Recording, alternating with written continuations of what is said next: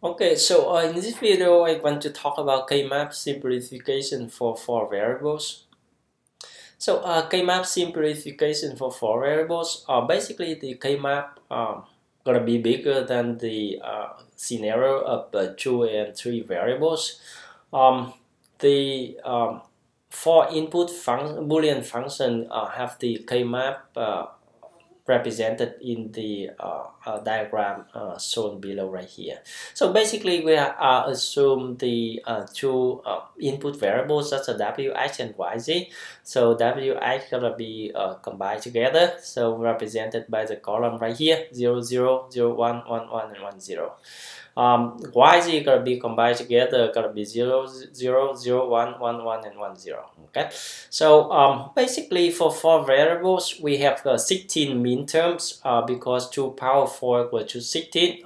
So we have the 16 mean term for four variables. Based on the value of inputs wh and yz, so we have the different mean term gonna be put into different cell. So for example, wh and yz with w naught, h naught, y naught, z naught gonna be for the first cell right here. Wh, yz corresponding to the all variable equal to 1, so gonna be a 1 1 right here and 1 1 right here. So this is wh, yz. Another one, for example, w h naught, y, z naught corresponding to 1 0 1 0. Okay, 1 0 1 0. Okay, and so on. So this one basically the format of 16 mean term Kmaps or 4 input variables. So let's consider a specific Boolean function with the 4 input variables w, h, y, z equal to the summation of the 7 mean terms right here. 1 2 3 4 5 6 7. Okay, so the first step is that first of all we have a Kmap for 6 input variables, and then we gonna fill in the values of 1 for each of the mean term in the Boolean function right here. Okay, so for example, the first mean term right here gonna be a w naught, h naught, y naught, z naught gonna be represented by the values of 1 corresponding to the w h equals 0 0 and y z equals 0 0 right here. Okay, because this w naught, h naught, y naught, z naught, so this one all equals 0 right here. So this the represent the first mean term right here. The second mean term right here corresponding to the w naught, h naught, y naught, z. Okay, so that's gonna be second mean term right here. W naught, h naught, y naught, and z. So that's value 1 corresponding to second mean term right here. The third one right here corresponding to the w naught, h naught, y and z naught. Okay, w naught, h naught, y, z naught. So the third mean term right here. The fourth mean term right here gonna be a w naught, h, y, and z naught. Okay, the next mean term right here gonna be w, h naught, y naught, z. W, h naught, y naught, z naught right here. The next one gonna be w, h naught, y naught, and z. W, h naught, y naught, and z right here. And the last term right here, w, h naught, y, and z naught. W, h naught, y, and z naught right here. So this is the last mean term. So basically from the Boolean function and also from the Kmap right here, we're gonna fill it in with the values of 1 for each of the mean term given in the Boolean function. So once you done with that step, now you need to identify the group of 1 can be combined or grouped together to simplify the function. So I give you that in this Kmap we can have a 3 group and we should recall that group can be overlap. Okay, so have no problem with that. So I'm gonna give you a few seconds, or you can pause this video and also think about what type of values of 1 we can group together and to simplify the Boolean function. Okay.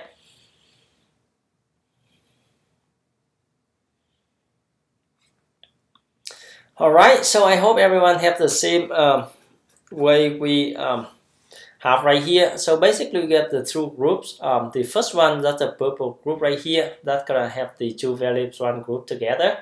The second group got the pink group right here. We're gonna have four values of one group together. That's gonna be grab the top and the bottom of the Kmap. And the third group, that's gonna also have the four values of one at the corner of the Kmap right here. 1, 2, 3, 4. Okay, so that's the three group. So now once you identify the group, you need to represent each group by the corresponding variables in there. So for the first group right here, we can see that the values of W and X gonna be for this one right here, the value of W gonna change. This is not change, okay, from that's W equal to 0.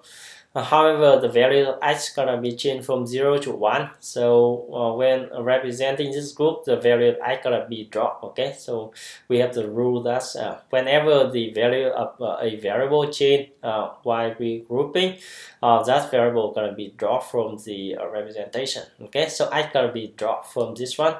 Value of Y and Z gonna be the same, 1 and 0. So this group can be represented by W naught, Y and Z naught. Okay, W naught, Y and Z naught. So that's for representing the purple group right here. The second pink group right here, we can see that the values of W and X gonna be changed from W gonna change from 0 to 1 right here. Okay, so W gonna be dropped. X gonna be the same, 0. So X gonna be a X naught. We can see that Y have the same value of 0, but Z gonna change from 0 to 1, so Z gonna be dropped. So the pink group gonna be represented by X naught and Y naught. Okay, X naught and Y naught right here. The last group gonna be at the group of four corners of the Kmap. So you can see that from here to here, the values of W gonna change from 0 to 1, so W gonna be dropped. X equal to 0, so gonna be X naught. On the other hand, at the Y and Z right here, you can see Y gonna change from 0 to 1, so Y gonna be dropped, and Z gonna be equal 0, so Z gonna be a Z naught. So we can see that the green group right here gonna be represented by X naught and Z naught. Okay, so that's the term right here. So basically the Boolean function at the beginning with the 7th term now reduced or simplified to a much simpler term, X naught, Y naught, or with the X naught, Z naught, and or with the W naught, Y and Z naught. Okay, so this for circuit implementation, this simplify a Boolean function gonna be much simpler compared with the Boolean function given at the beginning. Now, it's possible to have a choice as to how to pick the group within a Kmap while keeping the group as large as possible. So this means that as long as you have following the rule to group the number 1 together, and also even the way you group may be different, but they are equivalent. Okay, so here's an example to see. You may end up with a different Boolean function after you simplify the function, but they are all equivalent. Okay, so let's assume you have a Kmap that contain a 4 1 right here, 2 1 right here, and 1 1 right here. Okay, so the first way you can group them together by grouping for the 1 right here, 2 1 right here, and this one gonna wrap around the edge of the Kmap right here. So basically we have the 3 groups. Okay,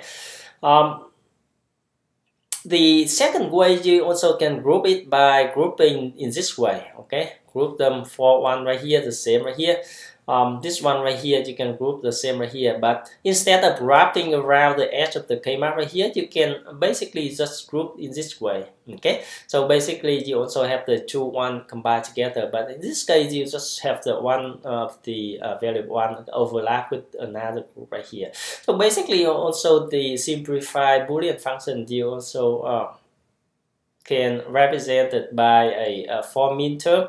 The first mean term right here gonna be a y naught, z naught.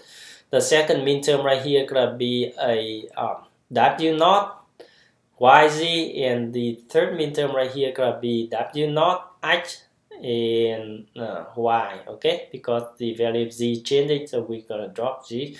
So that's a third mean term represented in this way. On the other hand, also you can have the simplified Boolean function represented in this way. That's the same. This is the same with the two mean term right here. The last mean term right here gonna be a w naught h. Okay, and gonna be a y change from 0 to 1, so we drop y, and z gonna be kept equal to z naught. So the last mean term right here gonna be a w naught, h, and z naught. Okay, so basically the mean term gonna be the last mean term gonna be different from the last mean term right here, but when you represent using the truth table of the two Boolean functions, they are equivalent. Okay, so as long as you follow the rules of the Kmap for grouping values of one together, you're gonna be get the simplified Boolean function. Okay, so that's the some brief information to introduce or to guide you how to using Kmap simplification for variables.